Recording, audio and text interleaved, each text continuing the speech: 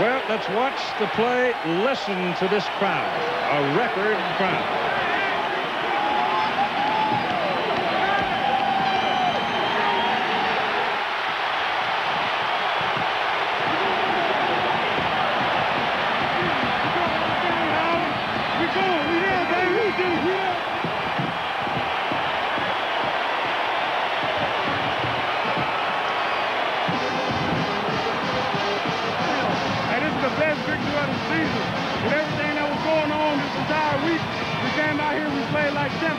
With no pressure on us, not at all.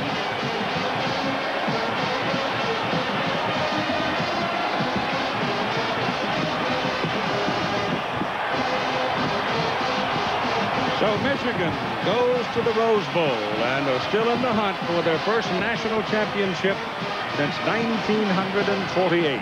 They are 11-0.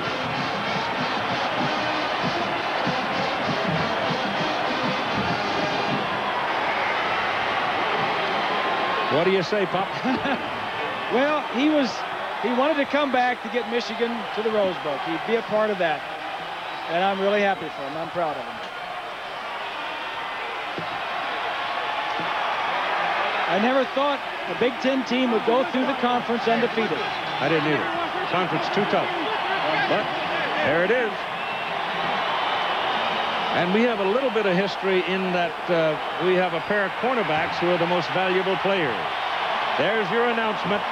Gary Dorn, if he could find his way down there and get to Lloyd Carr, will have a bouquet of roses for him.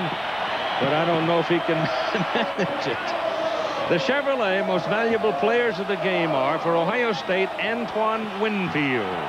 I've never seen a cornerback play a better game on defense than he did today. How about the other guy? The other guy played offense brilliantly. 134 all-purpose yards, as well as 3 tackles and an interception and a punt return for a touchdown. But we've come to expect that from Charles Woodson, haven't we? Chevrolet will donate $1,000 to each school's general scholarship fund to reward outstanding students. It's been a Chevy tradition for more than a quarter century. You can't say enough about Lloyd Carr. He started off this season saying, we want to finish.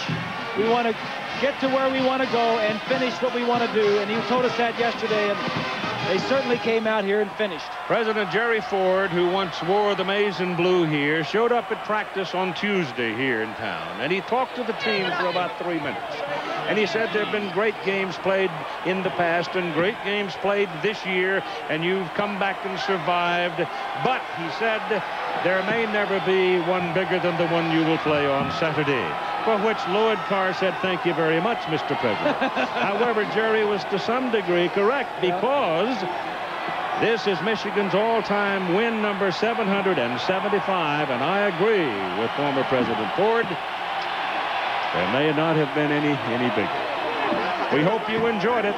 Final score, Michigan 20, Ohio State 14. John, you all can work the rest of the day. We're going to supper.